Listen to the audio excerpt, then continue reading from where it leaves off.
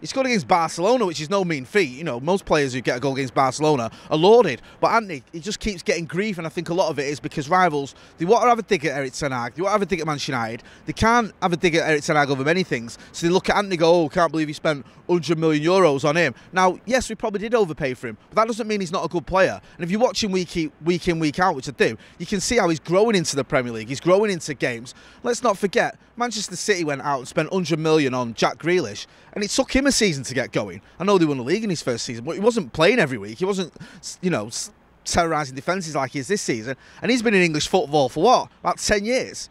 So for Antony to come into English football, to come into the Premier League for his first season and to have the season he's having, I think he's doing very well, and I think he's an effective player for Manchester United and one that causes a lot of problems for the opposition. So I don't get the Antony hate, and I think it is a little bit of bitterness from rivals trying to find a sort of chink in Erik ten Hag's armour.